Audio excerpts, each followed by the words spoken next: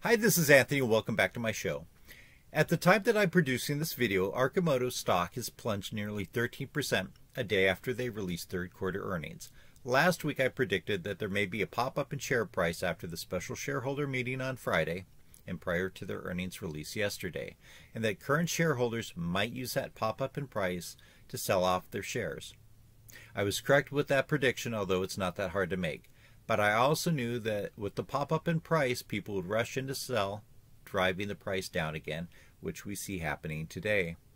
I'll have a link to the show notes and further information about their announcement, and I want to keep today's video extremely short, so here's the bottom line. The company incurred a net loss of approximately $17 million in the third quarter, compared with a net loss of $11.5 million for the same quarter in the prior year. They further added that the company has $65.6 million in assets. Now that certainly sounds like a lot of money, doesn't it? But what are those assets? I would assume that that is the 250,000 square feet production facility in Eugene, plus materials and equipment to make Arcimoto's products. Now obviously that machinery and those materials, the plastic and metal and tires and components that go into making the fun utility vehicles, have some value, but let's think about this. If the company went bankrupt tomorrow, the building is locked up, and you have a bunch of assets that they value at over $65 million. And I'm going to assume that most of that is either real estate or physical assets, including some finished products. If you had a bankruptcy sale and sold off all those assets, what would you really get? Certainly the building, if they owned it free and clear, has some value.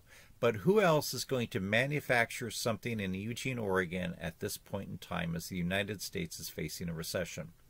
I don't know if there's anybody. If there are finished vehicles that they own, those too have some value, but I think that the average price of these is around $22,000. And if these vehicles are ones that are used for demonstrations and for advertising purposes where they give potential customers rides in them, then they're used vehicles and they're not going to be able to be sold at full price. What about the rest of the assets? A bunch of steel tubing and other components for three-wheeled electric vehicles really only has value if you're going to manufacture three-wheeled electric vehicles. So I don't know how much they could get for that, or is it really just scrap metal? Okay, so that's my analysis of their assets based on assumptions that I describe in my narrative here. Now they say that they have $4.2 million in cash and cash equivalents.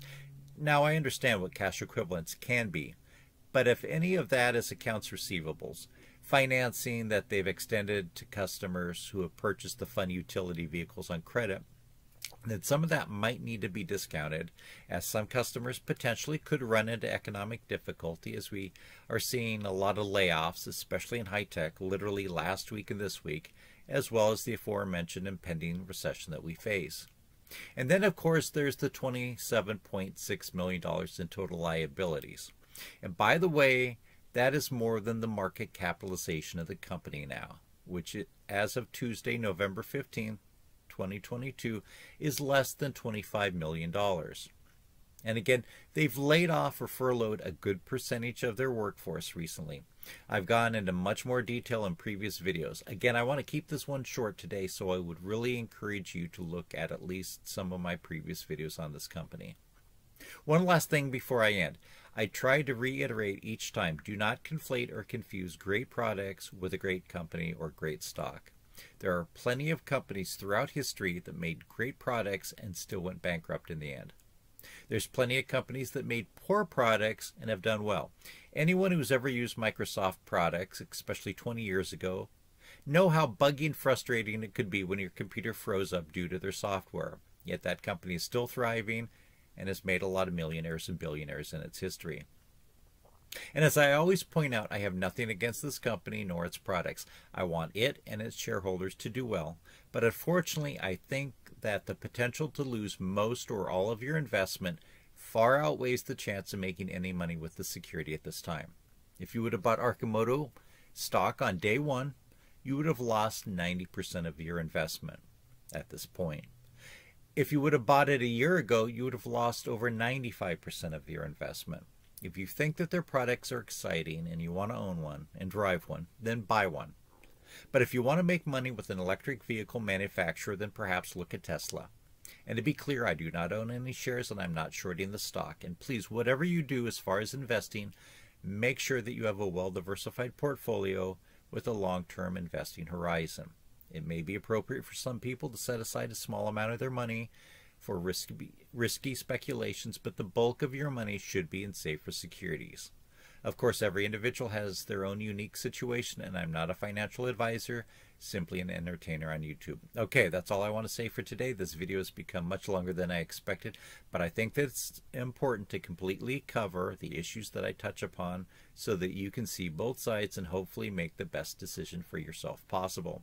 If you haven't already, please subscribe to this channel. It really helps me out, and it doesn't cost you anything. You just have to click the subscribe button. I'd also love it if you click the like button and please leave a comment. Even if you disagree with me, I would really enjoy hearing from you. Thank you very much for watching and good luck in investing.